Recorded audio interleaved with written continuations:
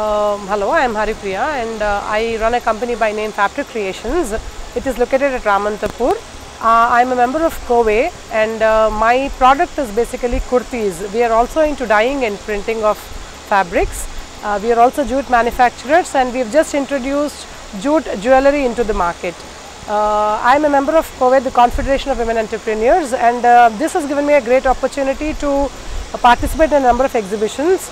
As soon as I became the member of COVE, in less than 2 months I had an opportunity to go to Spain and I participated in an international exhibition there. It was a wonderful platform for us and we've learned a lot of experience there. Our range of products is basically from something ranging from between 300 to about 700, 800. We deal with only cottons. We use eco-friendly products and skin-friendly goods. Our jute products also include a number of bags, folders, jute jewellery, shopping bags, handbags, and all products related to jute.